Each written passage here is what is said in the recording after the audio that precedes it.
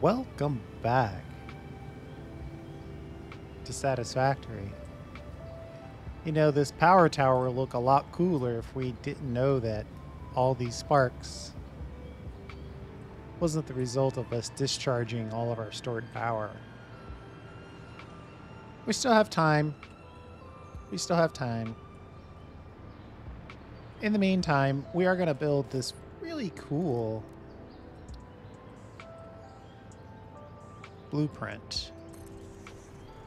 All right, we want to take something as simple as iron ingots and turn them into rotors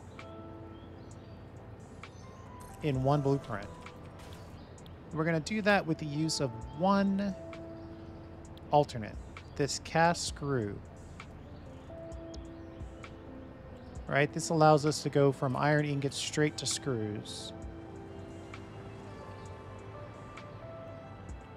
I think I want to move this one over one, but let's check. We'll put down a merger to collect, and mostly just to get our spacing right.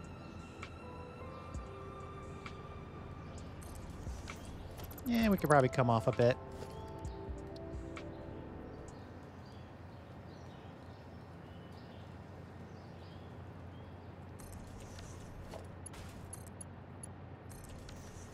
All right, so 2 spaces on this side means 2 spaces on this side. Then we'll merge here.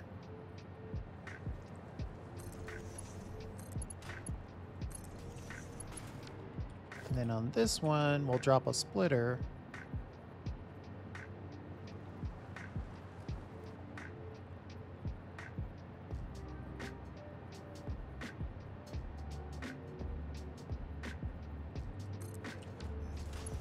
So at this point, everything is going down this line that way.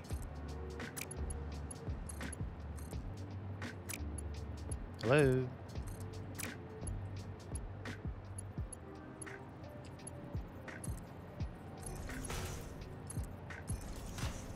All right, so if we give this system iron ingots, on this side, we'll turn them into screws, iron ingot.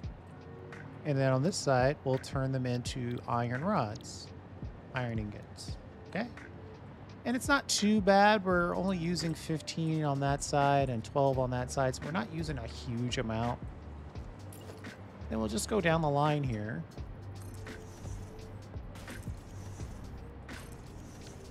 Fill these in. Come back. See, we want to make sure we're merging our merchandise.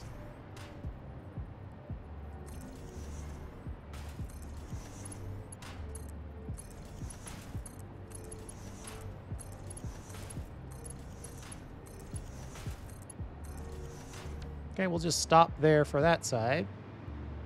And then we'll build 4 more of these. Now we're going to cheat just a little bit here. We're going to check this assembler because we know that that's the thing that we're going to use to build the rotors. Right? These rotors right here. Just want to take a peek at the recipe. So we're talking about 100 screws per minute per machine. So if we put in 2 of these, that's 200 screws per minute, which is fine because our assemblers make exactly 50. So we've got that covered. 4 machines, each making 50 screws per minute. But the iron rod side, we want 80 iron rods per minute. If we check this recipe, it's going to generate... Wait, did we want 80? Un momento. Always check your recipe. If we build 2 of these, we want 40 rods per minute. I thought that sounded a little high.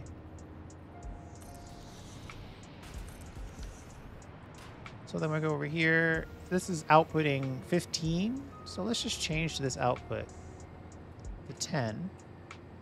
Save us a little power.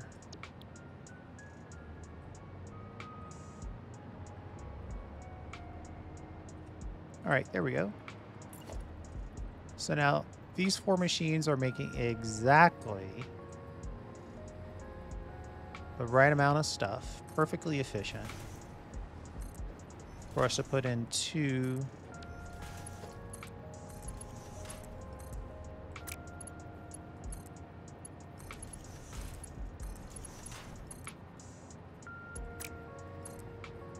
come on. For us to put in 2 assemblers to make rotors. We just have to connect everything up here.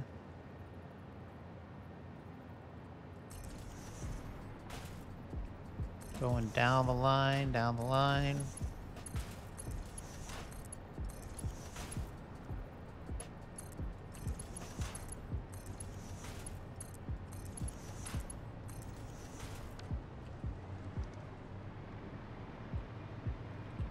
All right.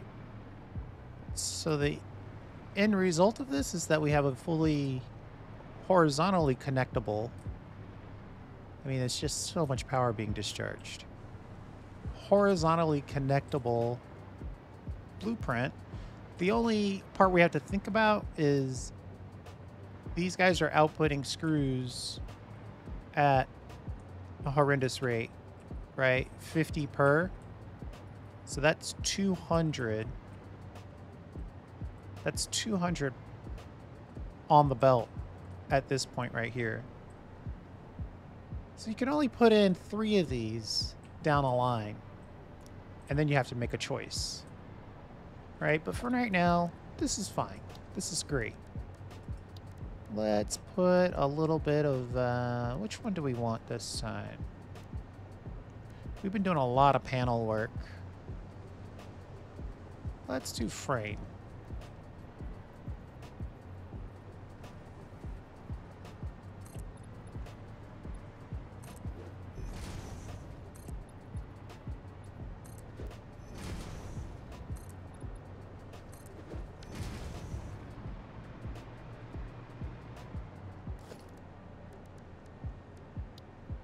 We have to put in our standard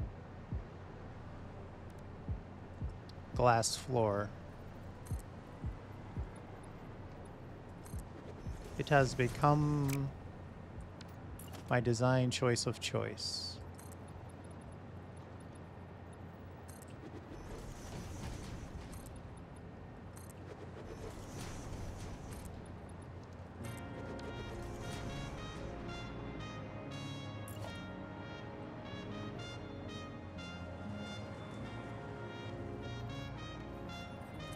Let me just sneak this sidewall in.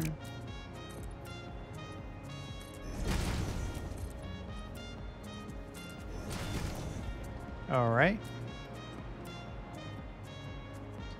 And then up here, we just want a couple of assemblers.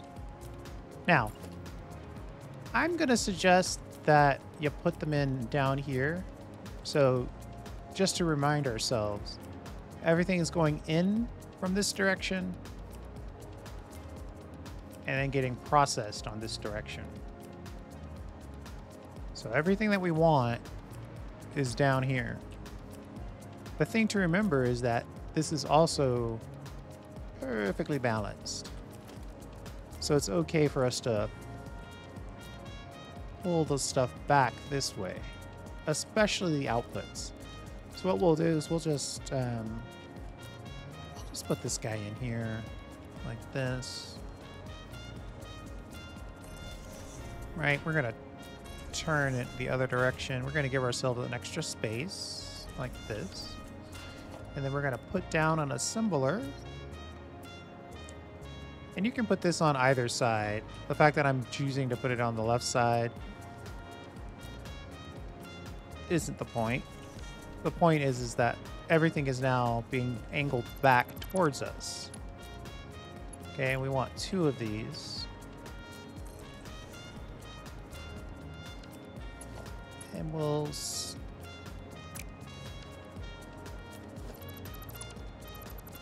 One of these days I will remember to use the right splurger.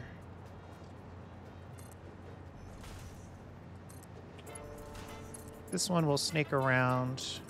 This one will go straight in.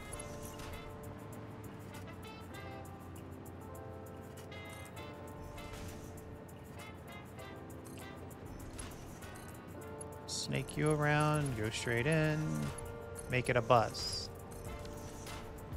Right? So all the good stuff, the screws and the rods, right? You can imagine easily that we'll go 3 down, 1, 2, 3, and then at that point we'll lift them up. We'll combine them into a single bus, swing, and then send them down the line. And then at that point, we'll have our desired rotors. We're going to merge our merchandise.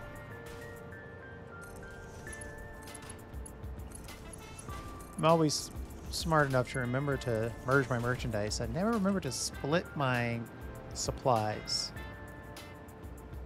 So that's it. Right? You take an iron ingot. We're doing exactly 40, 10 each on 4 machines, iron rods. And we're doing 200 screws, 50 each on 4 machines.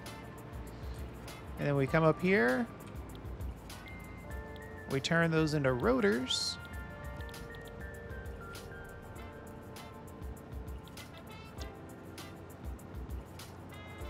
And that's 200 screws.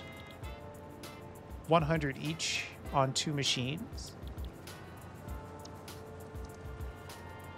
And 40 iron rods, 20 each on 2 machines. I mean, that's pretty sweet. And we can crank out some rotors. And then if you wanted to, right, you've got this one more level up here. You could squeeze in. You could squeeze in some additional activity.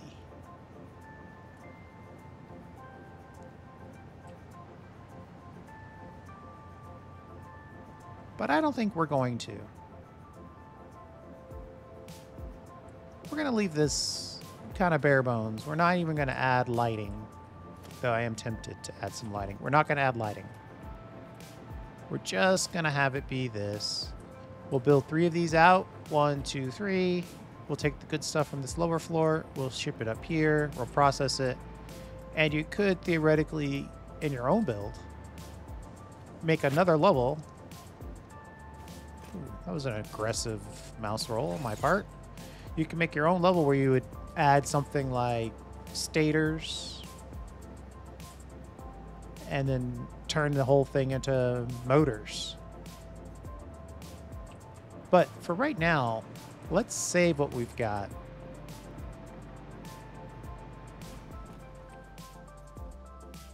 We're going to call this iron ingot to rotors. And we'll get our rotor icon. And no, we'll stick with the standard color. No, this one's more interesting than just a regular blueprint, though. Let's go with a little purple innovation. Iron ingot to rotors in 1 blueprint.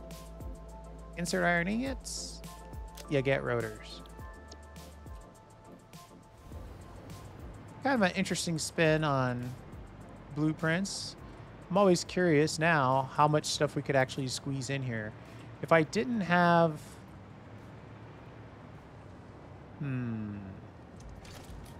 I have a phobia about smelters being indoors. But I'm kind of curious.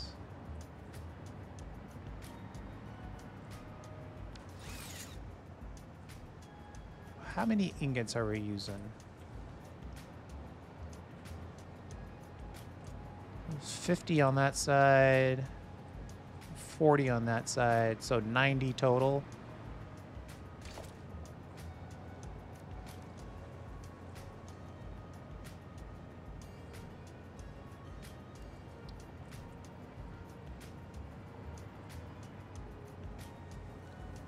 I could probably...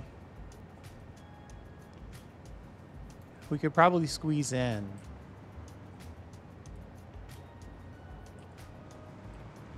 90 total.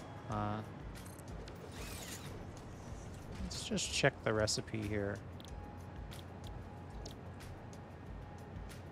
Oh, it only takes 3 of them to make 90. Well, we could easily put another level on this. Take in the iron. Take in the raw iron and then drop it like on an outside lift right back into here. But we wouldn't do it on an outside lift. We'd do it on an internal. Let's make that a bonus. We'll make that a bonus recipe or blueprint.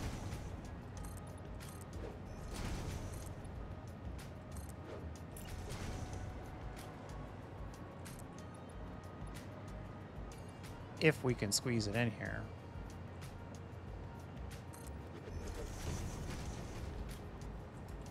Oh, the wrong direction. Yeah, let's try to keep the directional flow the same.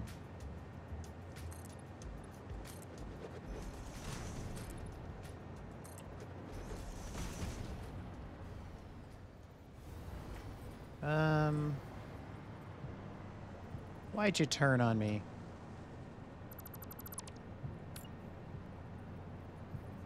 I have to check this each time we put it down.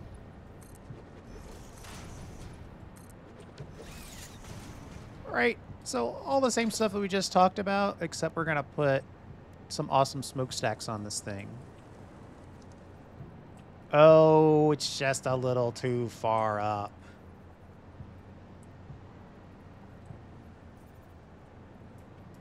Oh man, that's brutal.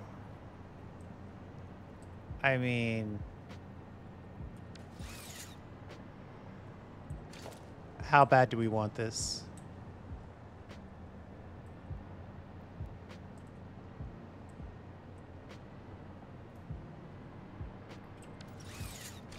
We can make this work.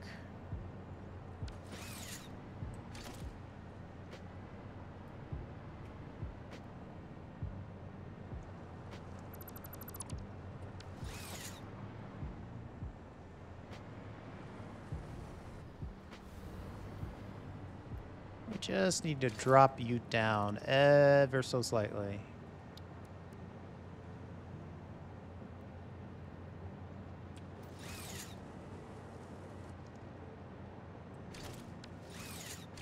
Is there such thing as a half wall?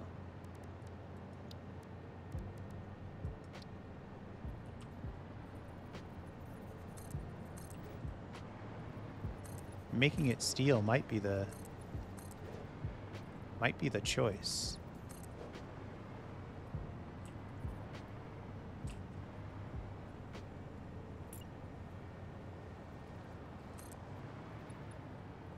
Oh, nice.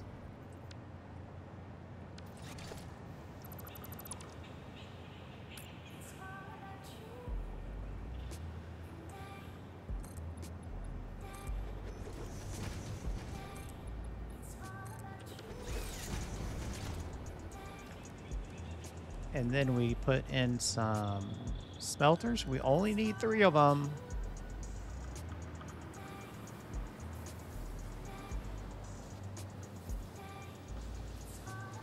Let's see, we want to enter on this side of the world.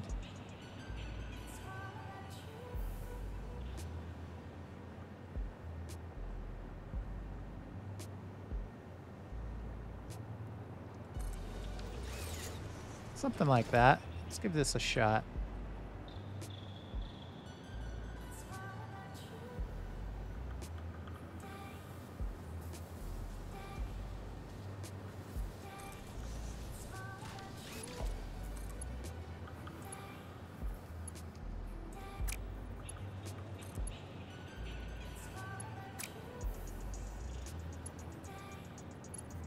What happened here? Reverse this.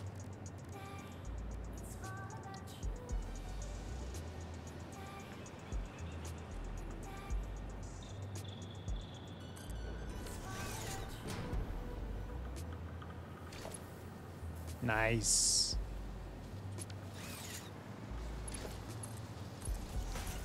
So 3 of these.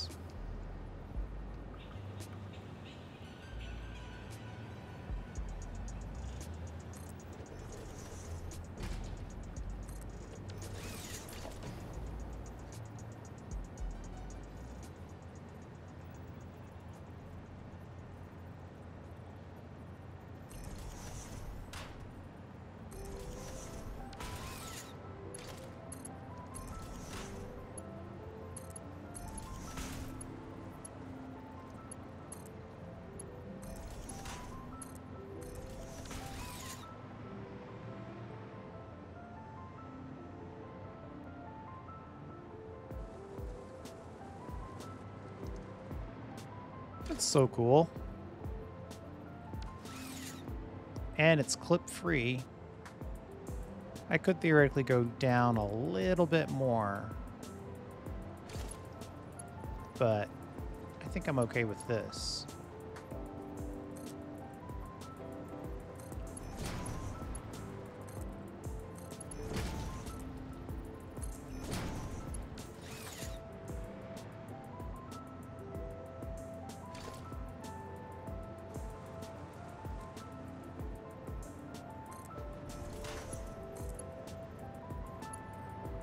Oh, yeah. Oh, wait.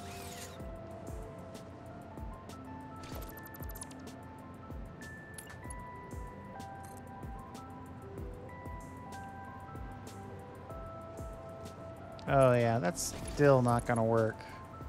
Darn it. So close. If these weren't so close, I could probably make that work.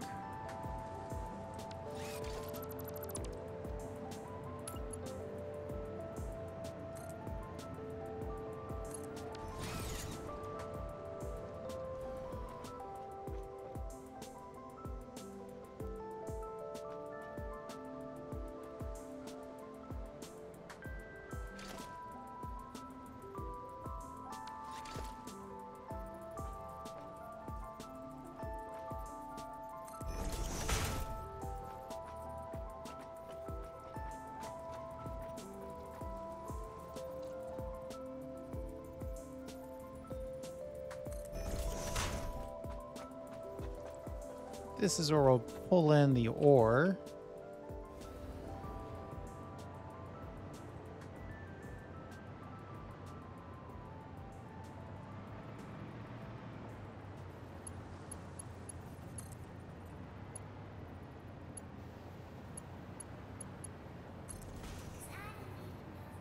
And then we'll just split it off.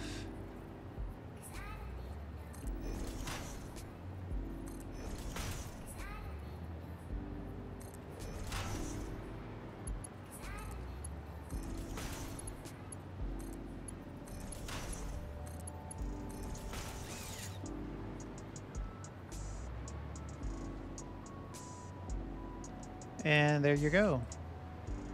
And for every...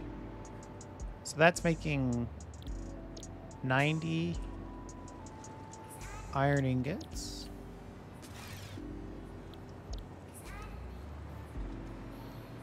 And then down here, one last super double check. 12.5 times 4.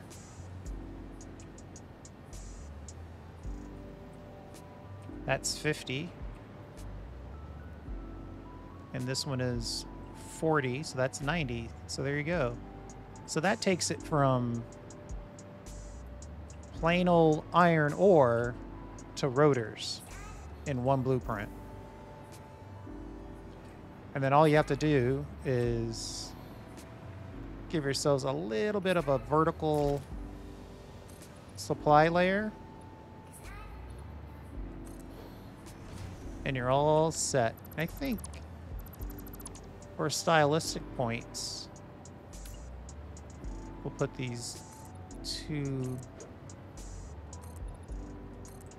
one walls like that.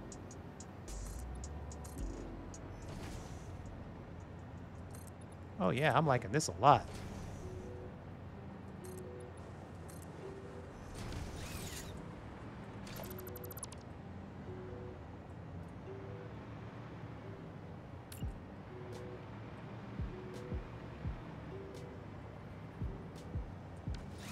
Oh, and the backside doesn't need it because it's connected at the top.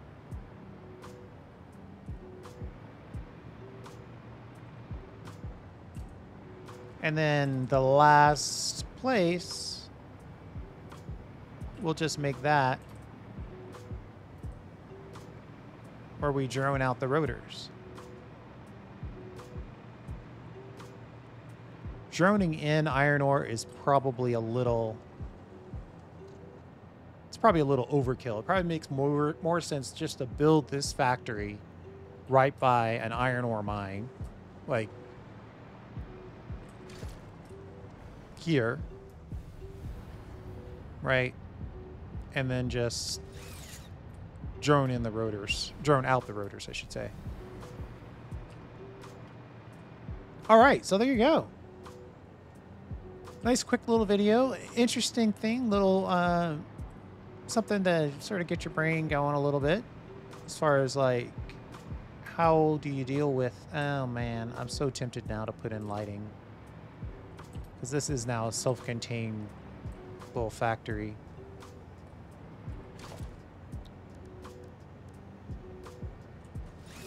Yeah, and also I didn't put any power in either.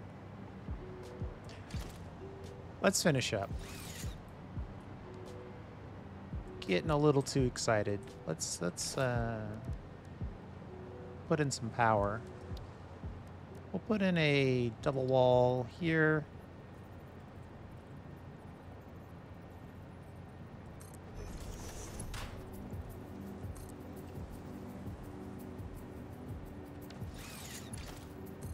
And then we'll just put another one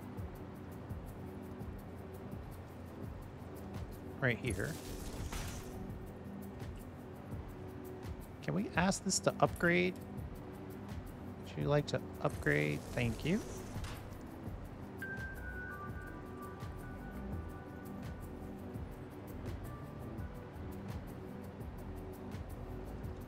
I suppose we'll let that be the lighting side, and then on this side we'll build power. We'll do one high-end double wall. Will that fit on this wall? Say like right here.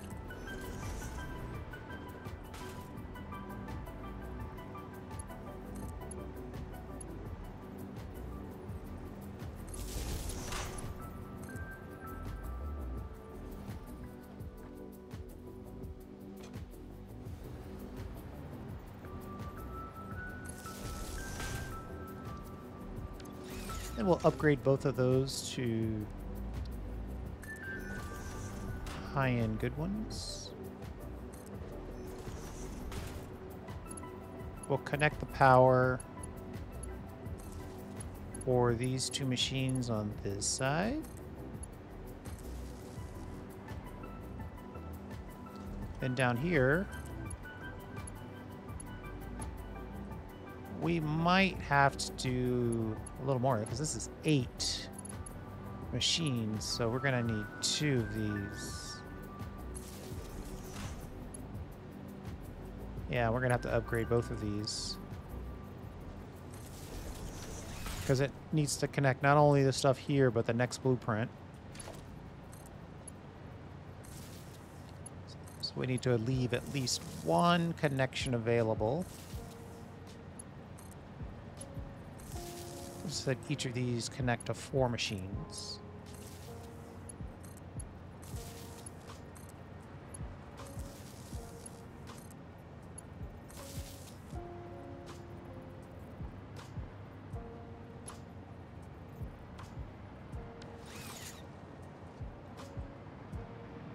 And then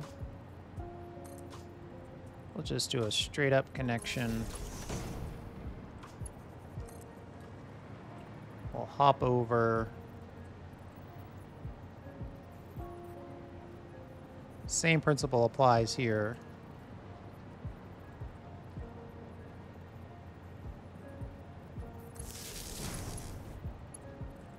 We need to leave this one at least one space. And we need one more of these to have one space for future. I'll let the internal guy do most of the connecting. So this one can connect to this next blueprint, and this one connect to the next blueprint. All right, we've got power in place.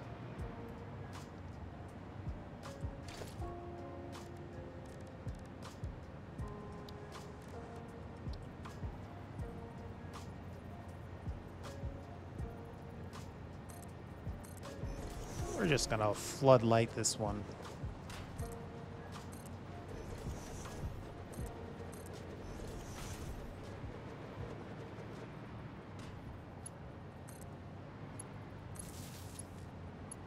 This light can connect to this light, this can connect to this light, and then this light can connect to the next blueprint.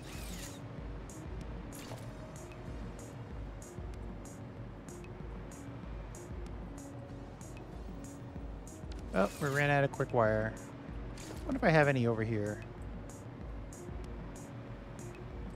0 quick wire? I find that hard to believe.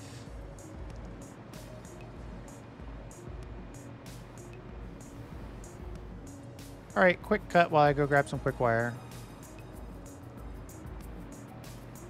Actually, maybe there's some in our little storage area.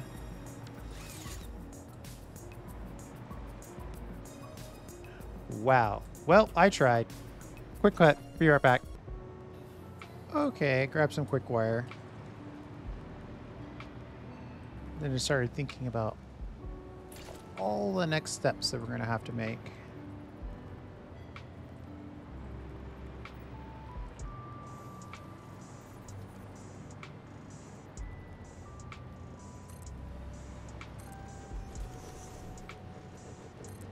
I might be the only person in the world that wants to zoop these.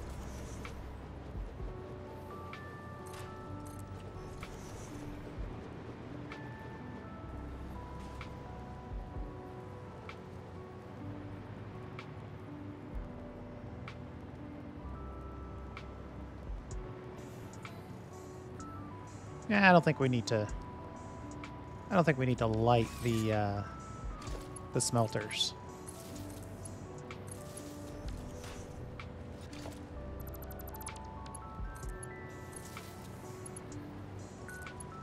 Okay, there we go.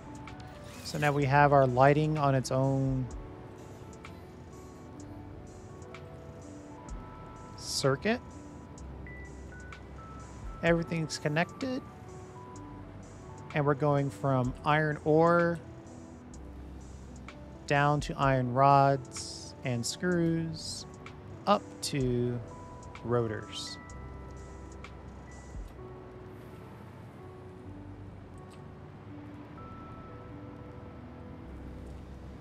And then it'll just be a question of how much iron ore can we jam into this. I wonder, just thinking a little bit about, okay, that's a pure node, so we could just build it right there. But actually building this factory, well, that's an obvious task for a future video. Thanks for hanging out. I do appreciate it. And we'll see you next time.